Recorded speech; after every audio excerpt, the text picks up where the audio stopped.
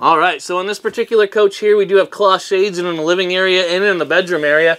Really nice shades. I like them a lot. I have them in my unit. So when operating these, especially the wider ones, we need to be pretty careful on how we do it. So when I'm putting them up, I'm going to try to put my hand in the middle and bring the shade up together. You can see that it'll twist very easily if I don't. And when I'm bringing them down, I like to have my hands as close as I can to where the strings are throughout the shades, again, to keep them even. Now let's go over to the bedroom area, and I'm going to show you another couple tricks. All right, so here we are in the bedroom area. Again, another cloth shade, go up and down. Now, when these things are brand new, they're going to work a little bit tough. They're going to give us some resistance, and they're not going to fall down.